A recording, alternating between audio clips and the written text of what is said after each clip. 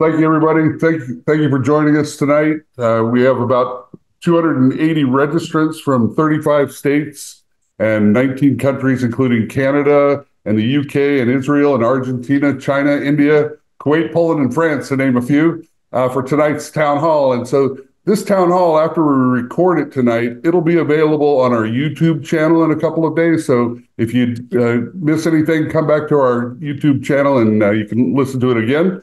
I especially want to say thank you to our sponsors, to ASI and Exelixis and Merck, and all the folks like you that are listening tonight that have contributed to KidneyCAN. So thank you. Thank you very much.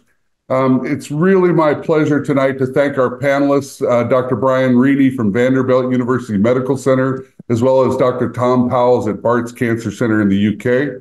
A quick public service announcement, sort of a plug, I guess, for KidneyCAN. KidneyCAN's partnered with the AACR, the American Association for Cancer Research. And today we're proud to announce that we have two $50,000 early career investigator awards with a push towards novel targets and or biomarkers. And so if you could tell any of the folks in the younger career investigators that you know out there, please apply. The information is all there on on the website. But now, it's my distinct privilege and honor to introduce two leaders in the kidney cancer and urology ecosystem. First of all, for those who don't know, Dr. Brian Reedy's here. He's also a swimmer and swims with his Notre Dame swim team across Lake Tahoe every summer. So something to talk to him about next time. And also our good friend from across the ocean, Dr. Tom Powles. Unfortunately for Dr. Powles, he still has been misinformed about the American Revolution and its true history, but we're going to try to work on him on that. But I'm going to get out of the way right now. Thank you both for being here. Looking forward to hearing from the Uromigos. Dr. Rini, the floor is yours. Thanks, Brian. I appreciate it. It's great to be here. I know I speak on behalf of Tom. And so what we're going to do tonight, and this is really meant to be very conversational, is the first half or so, I'll present a little bit of data about major data in kidney cancer that's come out in the last year. And Tom and I will sort of discuss, as we do often on our podcast. And we're happy to be interrupted with questions in the chat or whatnot. We'll try to keep track of them. And then I think there's some questions from you all, and then we'll turn and Tom will talk a little bit about what's coming in the next year. So sort of big data sets that we're looking forward to. And let's see, you can see my screen, I assume, Brian, all good? Yeah, we're good, Brian. There we go. Thanks, Tom. By the way, thanks to KidneyCAN for the great graphics. This is a way better production than Tom and I could ever do. It's true. Our meetings are a disaster. Best part, I have my Waylon Jennings shirt on. So thank you very much for that. So let's see here.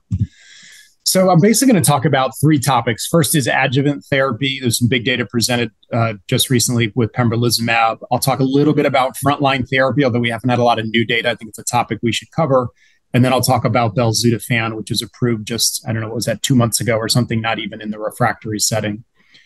So let's start with adjuvant therapy. This is a study that Tom was involved in. The history of adjuvant therapy in kidney cancer is very checkered. There's been a lot of things tried and nothing that's really worked until recently. Keynote 564 is a big study that you see here where patients with localized kidney cancer, but at high risk for recurrence, and that's some of those middle bullet points on the left there, after their surgery were randomized to either get a year of pembrolizumab. As you may know, it's a PD-1 inhibitor, a type of immune therapy, or placebo. And we never like to give placebo, but in fact, that was the standard of care in this disease at the time, i.e. just getting scans and not getting any therapy. And what was seen initially was, I think I have it here, is what's called a disease-free survival benefit. So what these curves represent is obviously the top curve is patients who got the immune therapy, the bottom curve is patients who got placebo. And what we'd like to see in these curves is them go straight across the top, right? We'd like to have no patient recur out to, you can see the number of months at the bottom there, so over many years. But when you're comparing two things, you want to obviously see an intervention do better. You want the curves to separate, as we would say, and one group to do better. In this case, the group that got drug, which was the case. Tom and I talk a lot about what's called hazard ratios. It's kind of what's your risk of having an event, in this case, a disease recurrence event, i.e. what's the chance of your scans becoming worse at some point. And that hazard ratio of 0.7 means there's about a 30% reduction in the rate of recurrence for patients who get pembrolizumab. These data were actually first presented help me out, Tom, probably about a year ago. I think it was ASCO GU, not this year, but the year prior. But the reason I'm bringing it up tonight is that it was FDA approved on that basis around that time. The reason I'm bringing it up tonight is that just a couple weeks ago, there was data on overall survival. So the previous curves were how long did patients live until disease came back. These curves, as the name would imply, is just how long do patients live, right? And it's been very tricky to show an overall survival advantage in this setting for a number of reasons. Number one, not everybody recurs, thankfully. And number two, we have a number of drugs in the advanced setting that we use that are shown to prolong life. But so this is a big deal. This is a major sort of event, watershed event in the world of kidney cancer. And it really just reinforces the use of this drug in this setting. Every patient, there are risks, and we can sort of talk about that. But these are, it's probably the biggest data in kidney cancer, I would say, in the last year. Again, we'll talk about some others, but I think these are the biggest data. Let me pause there and Tom, just give you a chance to give your perspective. Obviously, you were involved with this trial. Anything else you want to add just in terms of description of the summary, as I said? No, I think it is, as you say, it is a watershed moment, but with watershed moments, there needs to be discussion around criticisms, shortcomings, limitations. And as we change our mindsets around this, because there have been a lot of other trials in the same space that haven't worked, we haven't explained why pembrolizumab was successful and nivolumab was not successful, number one. And number two is we have to recognize that in the control arm, not all the patients are relapsing. So surgery cures the majority of patients. And I describe the adjuvant period as sort of the icing on the cake of this. The important thing is you get a successful operation, and the result of that operation is by far the most important issue. But the question now, for me, the dialogue with patients has moved from we can reduce the risk of the cancer coming back, but we might be able to salvage you with subsequent therapy, and we don't yet know if that results in a survival perspective. That dialogue's changed to we can reduce the risk of the cancer coming back, and at 5 years' time, there's about a 5% absolute reduction in the death rate. And that's, I think, is important. The caveat, of course, is there's a 10% chance of life-changing toxicity, ranging from diarrhea, lung disease, pneumonitis, all sorts. And you can, have these chronic colitis type pictures. So, long-term side effects of immune therapy is possible. So this graph does not mean that all patients must have adjuvant therapy. It's a high-risk population, number one. Number two is there's still caveats associated with receiving treatment and indeed side effects. And although this trial is positive, and I agree it is a watershed moment, we need to explain why some other trials were negative in this space as well on drugs which, after all, are very similar. Yeah, so what Tom's alluding to, there were 3 other trials that have been reported and a 4th one yet to be reported that were similar in design to this one, not identical, in different drugs and some various differences that did not show any difference in any endpoint. So showed absolutely no benefit in essence. And so the field is scratching its head a little bit about why was this one drug in this one trial so successful and the others weren't. I don't think anybody has a great explanation, right? We can explain things and do some hand waving, but I don't think anyone really understands why there were differences. And, as I usually tell my fellows, any one trial is an estimation of the truth, right? It's not the whole truth. It's an estimation of it. So and the other thing I think that, Tom, what you're getting to is, I think this way for every patient and every decision, it's benefit and risk, right? What's the benefit? What good can I do to this patient, and what harm can I do? And does the good generally outweigh the harm? And that's different for different patients. So Tom talked about, a 5% increase in survival. You see that 48-month curve. And if you go back to the disease-free survival, about an 8% difference in rate of recurrence. So, significant and definitely lower, not massively lower. It doesn't, cut your risk in half. It doesn't lower it by 20%, but definitely a benefit. And many and most patients obviously are willing to do anything they can to reduce that risk. But, what I don't have slides on, but Tom rightly mentions is side effects. And the way I explain it to patients is most patients tolerate this drug fine. 7 or 8 out of 10 patients tolerate it fine, but 1 or 2 can have, more severe, even lifelong side effects or requiring steroids. And if you're in that 1 or 2, then it's a very serious thing. And then maybe just to state it, as Tom said, not every patient in this circumstance will have recurrence. You can see the recurrence rate, even for patients who did nothing, would be 100 minus that, right? So 44, 43%. So there's plenty of patients who are cured with surgery alone. And again, it makes this population very different than the advanced setting, where patients definitely have recurrence that we'll talk about next. That's a very different, in my mind, sort of benefit risk discussion and decision making. Anything else to add there, Tom? I don't know if there's questions. I think you're doing a great job, Brian. That's all I've got to say. Let me just look at the chat real quick about questions. Were you expecting a greater absolute difference? I don't know. I mean, based on the other trials, I don't know that we were expecting any difference. So we would always like to see greater differences, right? Nobody's rooting for more positive trials than folks like us who do these trials or docs who treat patients. So, when you look at the absolute difference, those numbers aren't as impressive. I will say these hazard ratio numbers in the 0.6 and 0.7 range are about as good as it gets. You don't see too many trials in the cancer space, certainly not in the adjuvant space, that have as good of results. So it's a difference between relative and absolute. Go ahead, Tom. Right. Just, one of the observations from a distance, and you and I have chatted about this on many occasions, we are taking with us, we are giving many patients adjuvant therapy, as you've said, who don't need it. And actually, when you consider how many patients here don't relapse, and half of them are not relapsing, for those at risk who are going to relapse, the difference really is quite striking. And if we were able to remove that 50%, which we're not going to relapse, and only focus on the at-risk population, these data would be even better. And the hazard ratios and the absolute differences would be very, very large indeed. So I think that there is a piece of work here in the future, which is to identify the patients who are really at risk of the cancer coming back.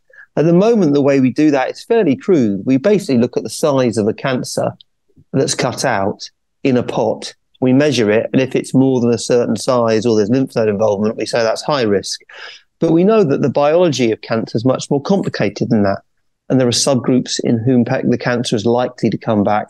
And indeed, we can now even measure in the blood tests, which can show us those patients at increased risk. So I think this is the first piece of a 2-piece jigsaw. We've now identified a drug which can reduce the risk of the cancer coming back and make patients live longer. The next piece is, how do we stop those patients who are not at risk having this therapy, which is potentially harmful? Yeah, I would just say what Tom's getting at is, biomarkers to select patients who are really at risk. Again, as Tom mentioned, the algorithms to estimate risk of recurrence are 20 plus years old. We don't really have any modern algorithms, honestly. And there's efforts by Tom and others in bladder cancer to look at circulating tumor cells. It's not as successful or advanced in kidney cancer. So we're not there from a practical, your doctor can use it in clinic, but from a research standpoint, we're always trying to narrow the population of patients who receive drugs that are potentially harmful. Okay, bunch of questions. I won't get to them all, but let me just go through here real quick. Are there adjuvant trials adding a VEGF inhibitor to the IO regimen or VEGF inhibitor by itself? There was a whole generation of VEGF inhibitor by itself that, to summarize 10 years of data, didn't work. That giving VEGF inhibitors by itself basically does not work to prevent recurrence. Adding a VEGF inhibitor to IO, I think there's actually one trial pending, but my belief is that 1 + 0 = 1. So if the IO works but the VEGF doesn't, there's not a lot of rationale to add. It's a complicated question, but the short answer is that VEGF plus IO in the adjuvant setting has not been adequately tested, although I'm aware of plans for one trial. There is the HIF inhibitor study. So there is pembrolizumab plus or minus belzutifan in the adjuvant setting, which is enrolling at the moment, but I think it's going to complete its enrollment fairly soon. Yeah. It may come back to your point previously, Brian, although I think belzutifan is a better tolerated agent than a VEGF TKI, and therefore is a better agent suited to the adjuvant setting. it's not clear that if it works. It's not clear if it's going to work in the adjuvant setting. Yes. Yeah, there's controversy over that. Somebody asked to explain hazard ratio in patient language. I tried, but unsuccessfully. So a hazard ratio, let's say of 0.7, means there's a 30% risk of reduction. If the hazard ratio is 1 between drug A and drug B, it means there's absolutely no difference in outcome. If the hazard ratio is below 1, it means the drug had that much benefit. So you're looking at 0.72 on the screen here. That means there's a 28% risk of reduction of recurrence at any point along the curve. It's not just one point in time, it's the whole period of time that patients have been followed. Plenty of docs don't understand that either, so you're in good company. It's essentially the area between the green and the green. Yeah, between the green and the red, divided by the area between the red and the top. That makes it crystal clear. Thank you, Tom. I'm really sorry about that. I should go. I really apologize. There's no more math in this presentation. I promise you. No, somebody asked about. Deb, you asked about. Can you speak about subsequent treatments that patients receive depending on where they live in the world and how that might have affected OS? This is a really complicated topic. Tom and I just did a podcast with Hans Hammers from UT Southwestern, and Tom and Hans sort of debated some of these results. It's a pretty, down the rabbit hole in the weeds type of podcast, but I don't think we've released it yet, but I might point you to that. How long people live in this study is a function of perhaps of what therapies they had access to. And while in the US we have access to everything, that's clearly not true around the world, right? So the question is really around if there was an imbalance, and let's say a lot of the placebo patients didn't have access to life-prolonging drugs, that could affect these results. The short answer is we don't really know. We have some high-level data, but we don't have granular data about individual patients and what exact drugs they got, and were they the patients who lived or not or had recurrence. So it's important information. I don't think we'll have it anytime soon, but it's a whole area of controversy around these data. Can I say my opinion on this, Brian? Please. Yeah. So look, this is where because I'm thinking more about this as time goes by. I think that I don't think there's a huge amount of evidence that the addition of IPI to single agent immune checkpoint inhibition makes a huge difference. But I do think if you've got metastatic kidney cancer, I think having early immune checkpoint inhibition is a good idea. And so I think having it up front in the adjuvant setting is a really good idea, because I think it's probably the best way of prolonging survival. The challenge is that we're over-treating the population. So Hans's point says, yes, Tom, you're absolutely right. If you knew all these patients were going to relapse, give it immediately. And that's fabulous. And then, you won't need to worry. Because some people say, well, maybe patients will relapse and it's going to be really aggressive cancer. It's going to be too late. They may not get the chance to get a good response to immune therapy. And I think that's a fair point. So I think this principle of saying giving it early is great. But the problem is, and Hans's point, which is correct, is we're bringing in a whole lot of patients with us who don't need it. Yeah. We're putting those patients in harm's way. So yes, there's a group of patients who are getting early therapy who are probably benefiting a bit. But is that outweighing the harm we're doing to those group of patients that don't need the therapy? And how many of those patients in whom we gave it to early could we salvage by giving it later? And if we're not giving it to everyone later, how do we know that's right? And I think that's a summary of Hans's position. I don't completely agree with him, but I think that's where he stands. Thanks. In the interest of time, I'm going to answer 2 quick questions. And then, Caroline, I know you're going to ask a question. We're about halfway through the looking back part, by the way, but you can ask your question. Give me 1 second. Somebody asked about non-clear cell adjuvant trials. Tom, are you aware of any non-clear cell adjuvant trials? There is one allowed non-clear cell. There is one enrolling slowly, and there's a study called Rampart in the UK, durvalumab, tremelimumab versus best supportive care, which is enrolled, but it's closed early because of access to subsequent therapy.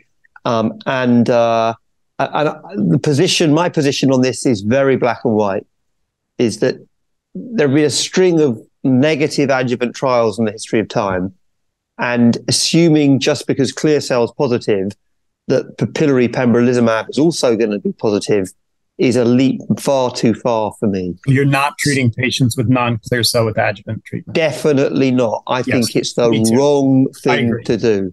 I agree. Okay. We agree very rarely, Brian. Yes. All right, there's a lot of good questions in here I won't be able to answer. Caroline, why don't you unmute? Sorry to keep you waiting. That's all right. Thank you. I'm excited to be here today. Tom, I'm from London originally, but I live in Maine in the US, and I'm treated. You're very lucky. You're very lucky. I know. Well, a lot of snow here at the moment, and I hear there are snowdrops and daffodils in London. There are indeed. It's beautiful here. Good. Well, my dad died of kidney cancer in London in 2007. Thank you. And 2.5 years later, I was diagnosed with kidney cancer here in Maine. I'd lived here 30 years at the time. This was in 2010. So I'm really interested to know how much progress has been made to explain the causation of kidney cancer. I'd say very little, unfortunately. Most patients don't have risk factors. Most kidney cancer is not inherited. Smoking is a risk factor. There's chemical exposures, which are risk factors. Probably other things I'm not thinking of, Tom. But, it's most people, we can't say, aha, we know why you developed this cancer. It's probably the most common question.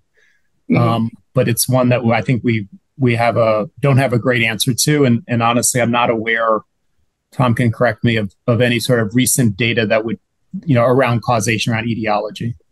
Tom, are you aware of anything? No, I think there's been some nice work on the biology of the disease, and we know that there are some powerful driver mutations, and we know that there is some clonal evolution of the cancer, and we know that process is perhaps less complicated. The tumor's not it's not a mutationally very complicated cancer. It has a relatively low mutational burden. But we know that there are some really powerful key drivers that most, but not all patients have. And the other thing is, proving causation is really hard to do. And Tom and I are not epidemiologists, but number one, it's a more rare disease. So you need a lot of cases and a lot of causes, if you will, to show that A causes B. And when you have a more rare disease, it becomes difficult. Even in common diseases, prostate cancer, breast cancer, even in more common malignancies, I think there's, probably relatively little known and even less in kidney cancer. So it's a good question, but for most patients, we don't have a good answer. Right. Hey, all right, I'm going to move on just to make sure I give Tom time. There's tons of questions in here. Let me go. So there's not a lot of new data for, frontline treatment. So now we've moved from the adjuvant setting. I got my kidney cut out. Should I get drug or not?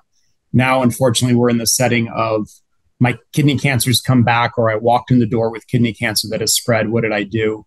I imagine you're all familiar with basically 4 regimens that have been shown to make patients live longer that are FDA approved in this setting. The one on the screen is Ipi/Nivo. So 2 different immune drugs. And then there are 3 other ones, which are one immune drug and one of the VEGF pills, one of the VEGF TKIs. This was just data presented a couple weeks ago, and it's 8-year follow-up. So these trials are getting quite old now, which is a good thing in the sense that we can say what happens to patients long-term. And I think I would just point out, so PFS is progression-free survival. How long does a patient live without their cancer getting worse? And you can see at that 8-year mark, it's about 23%. So about a quarter of patients, when they start this Ipi/Nivo drug, about a quarter of them will be alive with disease that's under control, which means a lot of various things, but it at least is not worse at that time point.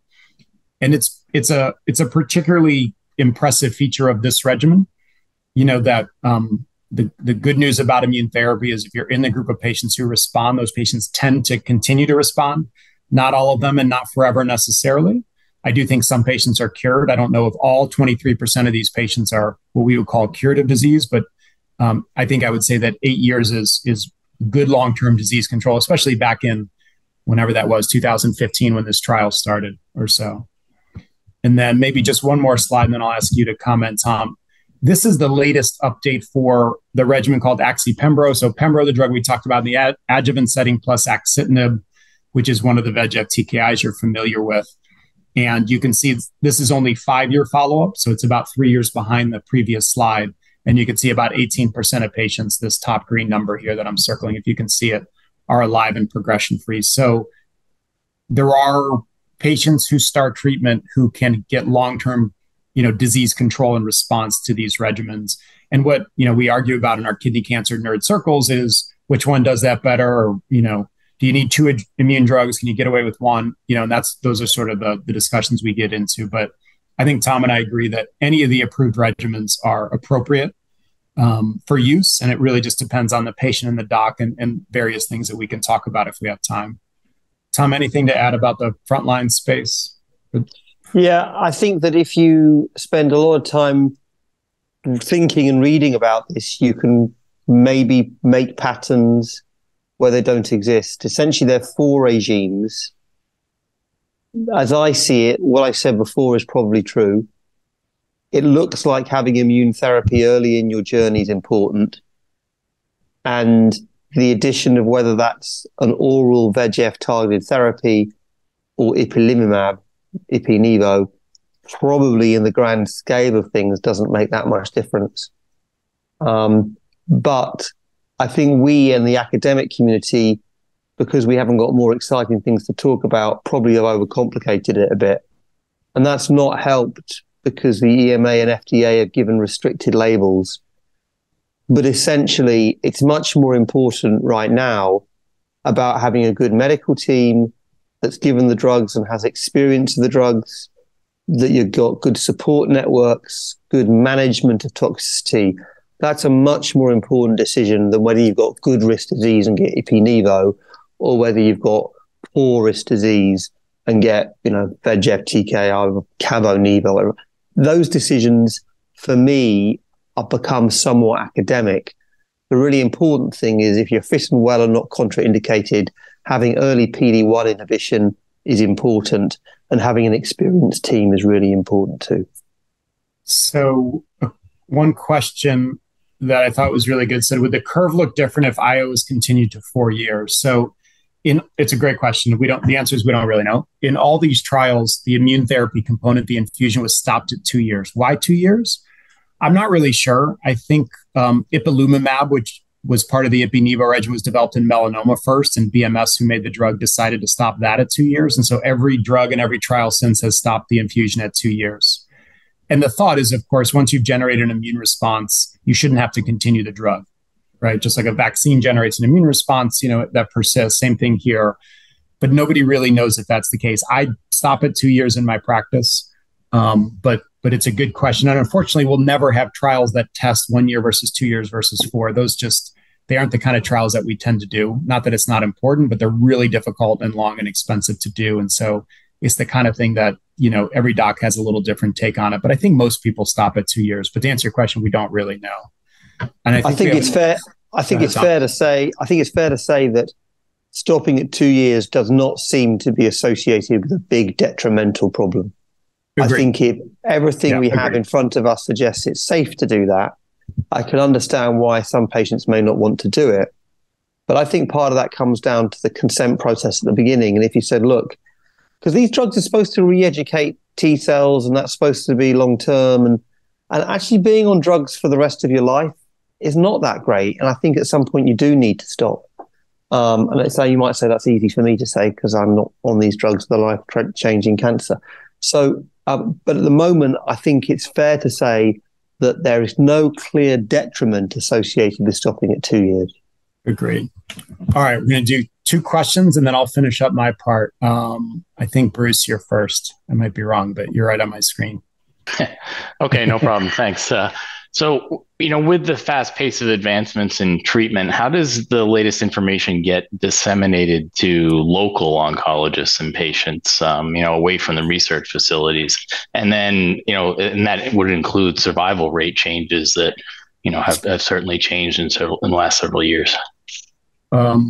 Well, we hope it gets to them through our podcast, but that's not always true. I mean, people, the way people receive or disseminate medical information is a whole big topic in business into itself, right? And, if I'm a community doc taking care of every single cancer and not just kidney, it's really hard to keep up, right? So sometimes it's going to meetings, sometimes it's podcasts, sometimes there's, continuing medical education, CME events. I mean, there's 100 different ways and people learn in different ways. So I don't know that I have one answer, but kidney cancer being a rare disease, and obviously we're biased because we're experts, people need an expert opinion. Doesn't mean they need to get their treatment with an expert. I see plenty of people that I send back to the community to execute the treatment, so to speak.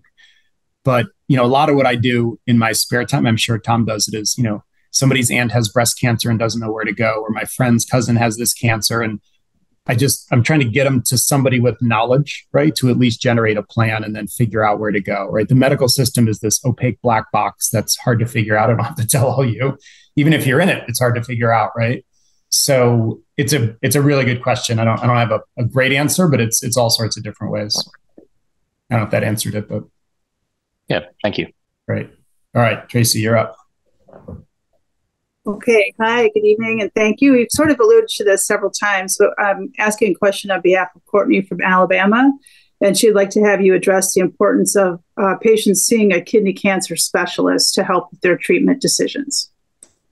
I mean, again, I'm biased because I am one, but it's absolutely critical, right? I mean, and it's true for anything. It's, again, you don't need to necessarily, if you have to travel 3 hours to an academic center to an expert, you don't necessarily need to get treatment through that person, although there's expertise in giving these drugs, right? So what I tell patients is, like, you need to be comfortable with the person treating you, right? And that might be me, it might be somebody else, it might be your local doc, but you need to have comfort that they know what they're doing, that they've done it before, and that, they have your best interests at heart, et cetera. And so that's a really complex question. Some people don't have the resources, right, to travel, and they don't have the, and so there's all sorts of complexities there. But like anything in life, it starts with a high level of knowledge, right? And so again, we're totally biased, but I think, for some people, I'll just see periodically. They're getting treatment locally, and I'll just see them with each scan, or if they have a problem. And so they can't come to see me all the time, but they can check in, periodically, and it provides some level of comfort. Mm-hmm. All right, let me finish in the interest of time. Let me go to belzutifan. Thank you. There's like 100 amazing questions in the chat I can't get to.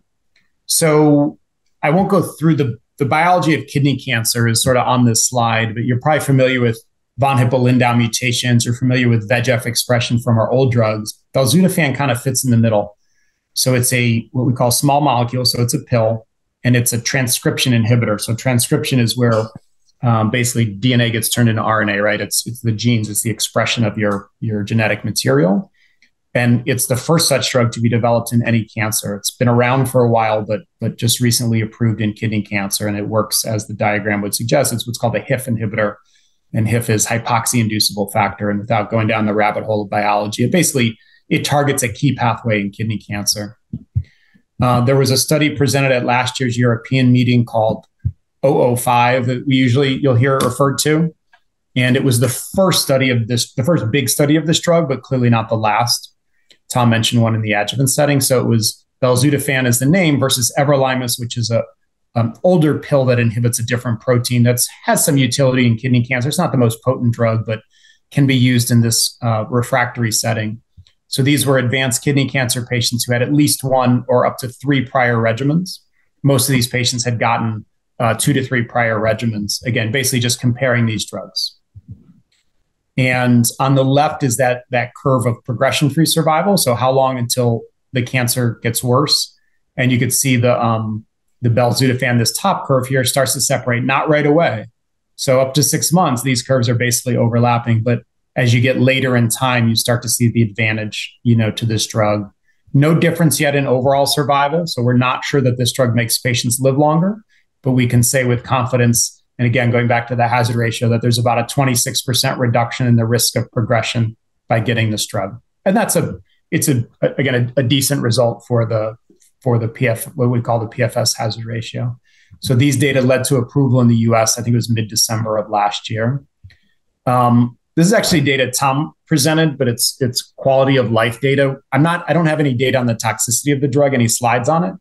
But one unique feature of this drug is it's really well tolerated. It's, I think, without question, the best tolerated drug that's approved in kidney cancer.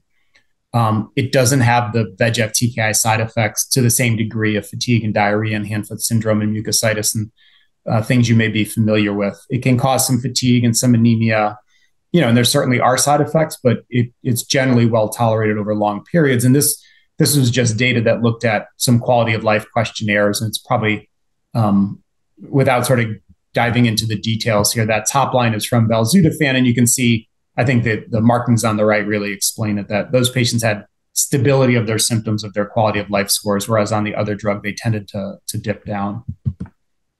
And I think it's same data, but it's expressed differently. Basically, the belzutifan, the newer drug versus the older drug, newer drug in green, and how many patients got better over time were the same or deteriorated. And the two different sets are two different questionnaires. So more patients with improvement, which is basically the bottom line. And this is quality of life questionnaires are a whole topic in and of itself, but it's really a reflection of how well tolerated a drug is. And also how much does it control disease, right? Because patients are symptomatic from disease, but also from the treatment, as you all may know well. I'm going to skip that. So, Tom, anything to add about belzutifan? It's approved in the U.S. It's not approved by EMEA yet, right, Tom? No. I think you've done a great job with it, Brian. Just so maybe some of the combination data in the front, or maybe I can talk about that if you like.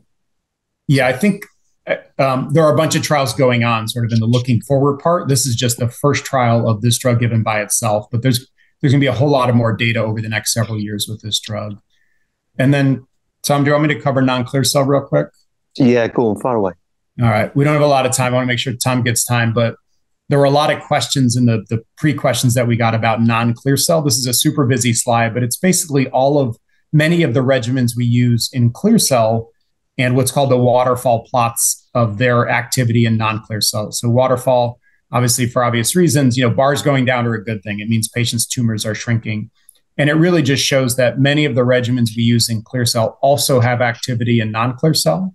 They're probably not as active, but there aren't any drugs specifically approved for papillary kidney cancer or non-clear cell in general. So what we tend to do, and this isn't a perfect way to do it, but what we tend to do is apply the clear cell regimens to non-clear cell. And there's some activity, but it's a whole topic in and of itself that we definitely need better drugs for non-clear cell. All right, Tom, why don't you go and I'll sort of gather some questions. Brian, do you think the combination of tablets and injections, the VEGF targeted therapies and the PD-1 therapies are better than the single agent tablets? Yeah, it's never been tested in non-clear cell, but I believe so. And I use one of these regimens. I tend to use Lenpembra on the bottom right for non-clear cell.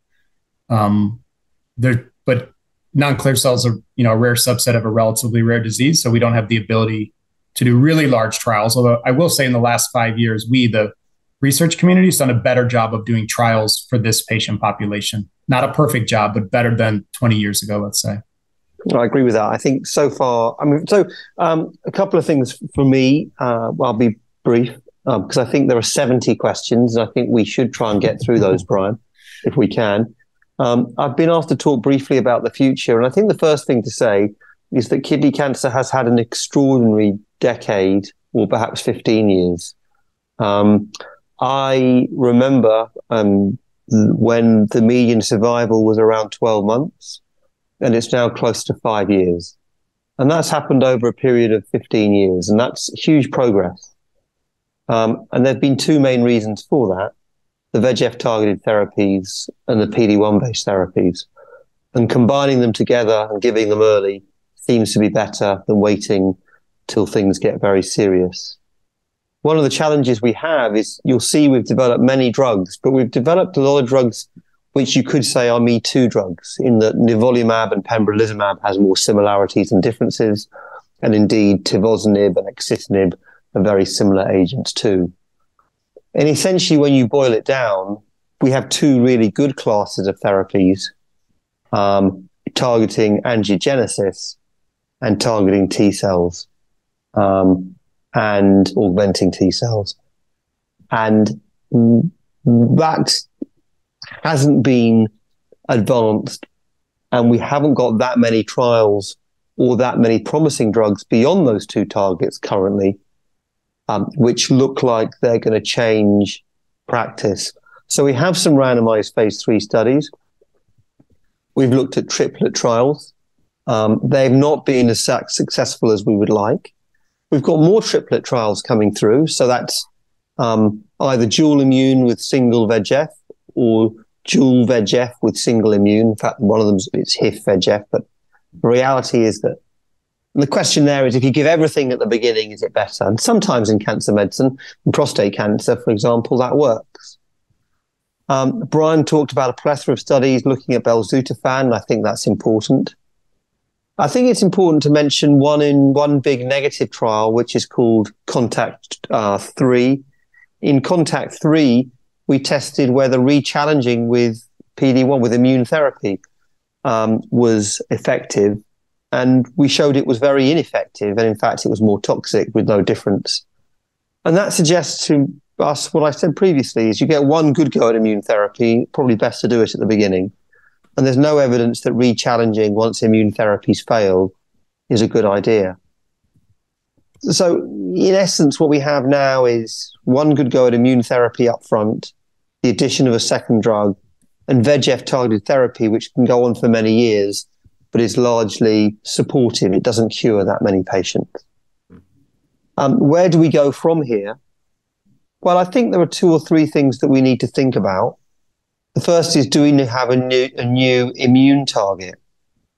And there are second generation of immune checkpoints, LAG-3, TIGIT, other drugs as well. Those drugs seem to work in lung a little bit, and if certainly LAG-3 in melanoma. We don't have evidence for them working well currently in kidney cancer.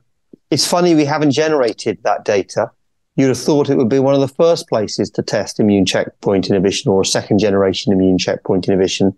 And we've not done that. And that's not clear to me why we haven't been more successful. And I have to say that's not through lack of effort between Brian, myself, and other people. It's been very hard to persuade the people who own the drugs to test them in kidney cancer, which has been disappointing.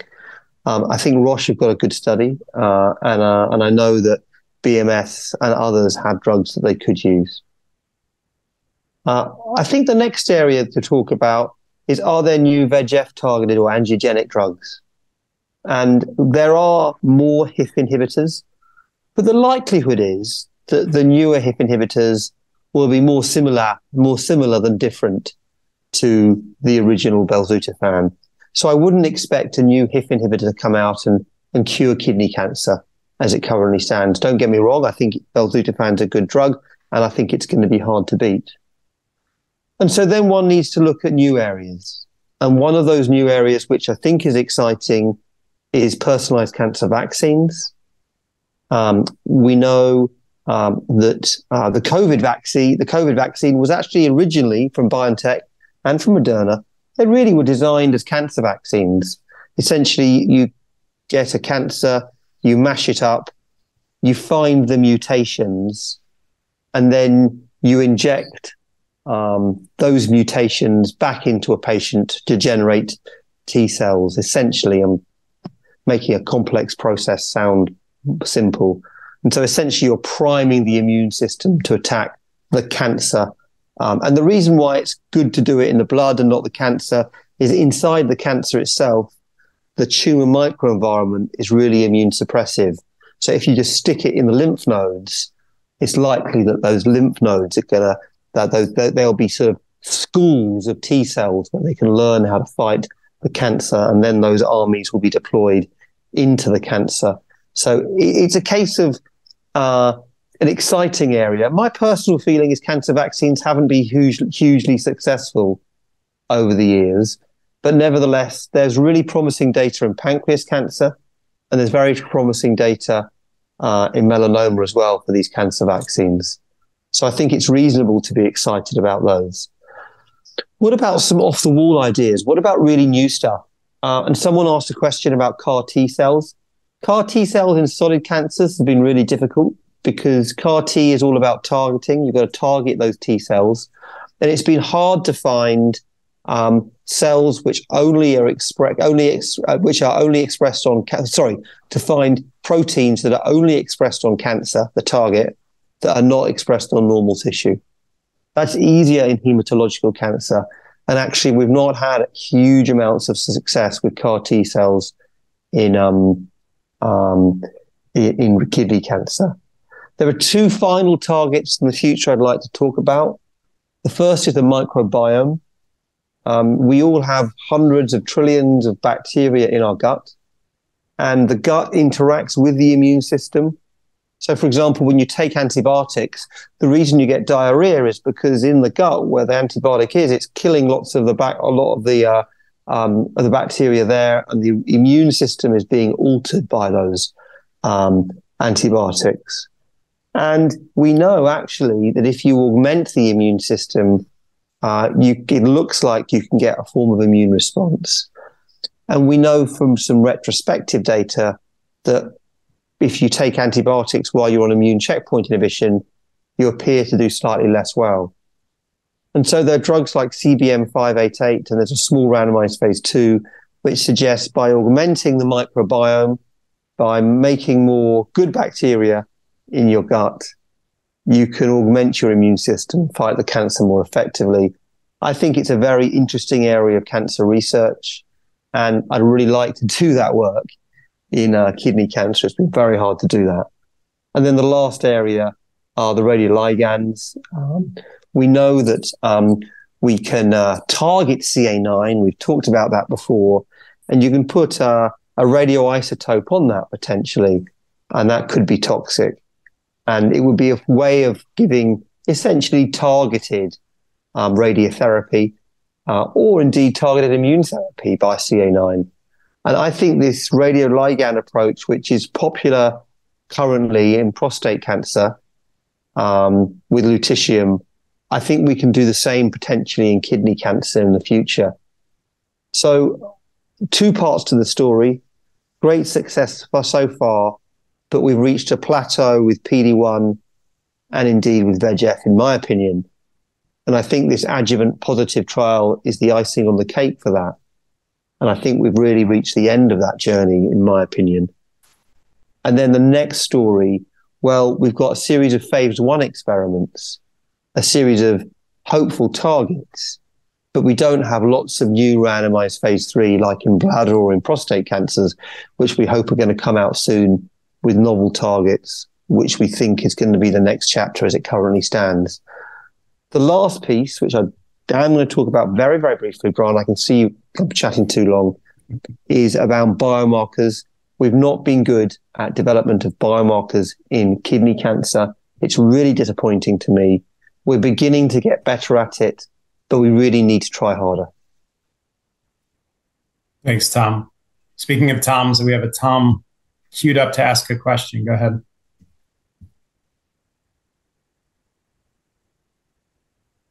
You're muted, just so you know. There you go. Thank you, Professor, and thank you, Doctor. I'm actually reading a question for Eric from Michigan. What are the upcoming trials that we should really keep an eye on? I mean, go ahead, Tom. Well, you far away, Brian. You go. I mean, I think if you said what the next trials that'll impact kidney cancer, Tom mentioned there's some one big triplet trial, so a trial giving 3 drugs instead of the standard of care 2. Merck has a big sponsored trial that probably in the next 1 to 2 years we should have results. There's still an adjuvant trial out there. I don't know that it'll impact the field that much, but it's out there. There's a European trial looking at a nivolumab with or without ipilimumab, which we find interesting because there's some question around what the ipilimumab is adding. I don't know. Other big trials, Tom, I can't think of anything really big. Is it Entivo? Tenevo-2 is a trial looking at continuing immune therapy after patients have already been through immune therapy. And there's been one trial that didn't show benefit, and I think most people feel the second one won't show either. So I think what Tom alluded to is a lot of early work in vaccines and early phase trials. But in terms of like the big practice changing trials, I think we may have a couple of years. We may have a little bit of a lull between those. Hey, Tom, if it's okay with you, both Toms, I guess. I don't know if we have other questions. I was going to try and I was looking through the chat for some themes on questions. Baton, Brian, baton. People asked, if you get adjuvant therapy, does it affect how you're treated if you have recurrence? And the answer is yes, probably, but we don't really know. So if somebody had a year of pembrolizumab and unfortunately recurred despite that, we really have no idea how to treat that patient. Would immune therapy work again? These are the questions that the field is asking each other. So it's a great question. We'll figure it out over the next few years. A couple questions about chromophobe. That slide I had put up was just papillary. I just pulled it from a slide set. Chromophobe is especially challenging. It's, first of all, exceedingly rare, but especially challenging because it doesn't seem to respond as well to immune therapy for reasons we don't understand. So while we still tend to use some of the same regimens, I think they're a little less reliable in chromophobe. And then maybe last one, unless you want to say something, Tom, go ahead. We've got 93 questions, Brian. No, I'm summarizing. Somebody asked about avoiding TKI toxicity long-term. I think everybody in the field is interested in that. And we just need to do better studies to show that you can stop it or you can hold it. Every patient I have on TKIs takes breaks. And if you're on a TKI and you're not taking regular breaks, like 3-day breaks, ask your doc about it, because in my opinion, you should be. Every single Brian, patient I have. What do you think about giving 12 weeks of Axi-Pembro and then after 12 weeks doing belzutifan Pembro? Sure. But we got to do a trial, though. I wouldn't just do it. No, sure. But do you think do you think it's a nice idea? Yeah, for sure. Well, let's do it. Sure. Let's do it. Okay. Belzutifan's better tolerated than axitinib, I suspect. Yeah. So I think what that's getting at that we don't know yet is, can a drug like belzutifan replace VEGF TKIs?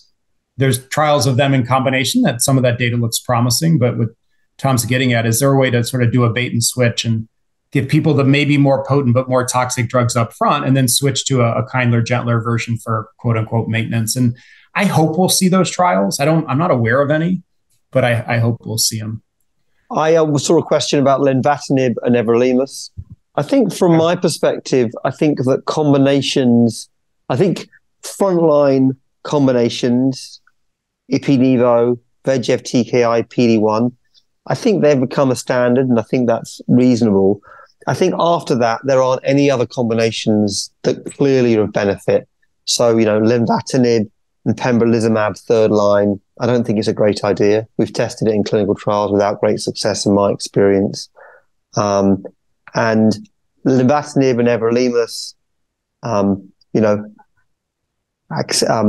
atezolizumab and cabozantinib, all of these combinations that currently stand, I wouldn't use them in the standard of care. So the only combinations I would be using is the frontline combinations that we use. But there are some combination trials which I'm interested in. There's a lenvatinib belzutifan trial, and I think that's versus cabozantinib, and I think that's in heavily pre-treated disease. And I think that's a study which I'm excited about. And if you said to me, which of all the studies out there I think is most likely to be positive, I think it might be that, Brian, Which one? I'm sorry? Lenvatinib, belzutifan versus cabo. I think there's a chance that might be positive. I don't think it's going to be groundbreaking. I don't think it's going to cure hundreds of patients, but I think there may be a PFS advantage in that. I don't disagree. Okay. Somebody asked a very good question. If 8Y8 is ever reads out and it's negative, this person must be listening to you on the podcast. What will happen to Ipi-Nivo given the Checkmate 8-year data? I don't know. I have a feeling it's a smaller trial. It's like 450 patients. I have a feeling the trial will come out. It'll show some differences. They won't be overwhelming. I don't know if the statistics will be significant or not, and it won't change much in the field, unfortunately. So I think it's going to be a missed opportunity, but we'll see if we ever see that data, which we eventually will. I hope I'm still working when that happens. We'll see. Yes, we definitely need a non-clear cell town hall. We can't cover all the non-clear cell. Go ahead, Tom. The 8Y8 story and the Ipi-Nivo story is something which I'm talking about because if Ipi-Nivo was spectacularly active and Ipi was absolutely crucial, I think we would have seen some signal, at least a trend, in the adjuvant Ipi-Nivo trial. Now, I realize it's a shorter period of therapy. It's only 6 months. And I know people say, and I know Hans said this, the adjuvant space is different. But, the way I'm looking at the disease at the moment is different from perhaps 10 years ago, where you had metastatic disease and all of those patients, I'm afraid, died. And then we had perioperative disease, where you had an operation, patients were described as being cured, but then miraculously, or not miraculously, tragically, the cancer returns in some. I'm actually seeing the cancer in 3 ways now. Number one is like 30 years ago, where we only had x-rays. which was symptomatic disease, metastatic symptomatic disease, where we do x-rays and show big lumps. Then we had progress, where we had asymptomatic patients, but CT scans where we could identify small lumps, about 1.5 centimeters. And many of those patients were asymptomatic, and many of those patients, the metastatic was picked up post-operatively, those adjuvant relapses.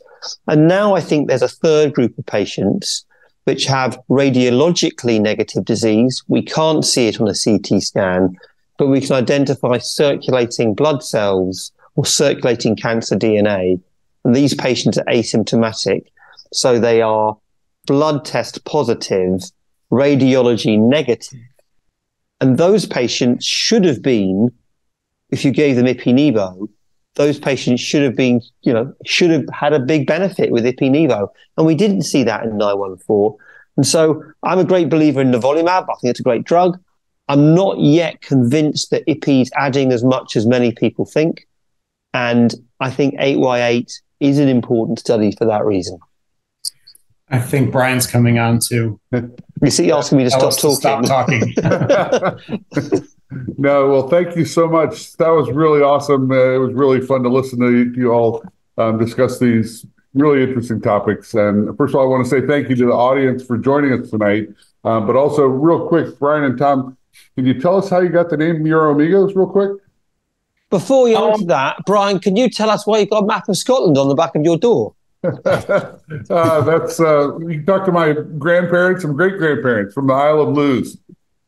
Very nice too. Very nice too. I don't know. Chris Sweeney claims to have come up with the name Uromigos, but I'm not sure that that's true. No, that's not true. I don't think that's true. I think I was at an airport and you and me and Chris were on the phone together, and I think we came up with the name together. Great. Well, thank you for that. And thank you to our sponsors, ASI, Exelixis, and Merck. And if you'd like to re-watch this town hall or share it with your family or friends, it'll be available on our YouTube channel, hopefully by the end of this week. Once the video is uploaded, we'll be sending out an email to folks to hook up to the video link. So thanks for that. And then our next town hall is scheduled for April 23rd. It's going to be clinical trials, a patient's perspective. And so I hope you can put that on your calendar, April 23rd. And I'd be remiss if I didn't have a call to action for our spring advocacy days. We're sending some folks, and we're all going down to DC, and we're also going to be there virtually this coming March. So you can go onto the KidneyCAN website and register there. Please do. We need the voices on Capitol Hill. Right after this, we're going to have a community social for those who want to join and just talk about tonight. It's in a Zoom link that was sent earlier. With that note, Tom, Brian, really, really appreciate your time tonight. Thank you so much. Got 90-some questions. We'll figure out a way to deal with them, and we'll be back. Send them to us. Yeah, we're happy to answer. Thank you so much. Appreciate it. All right. Thanks. Good to be here.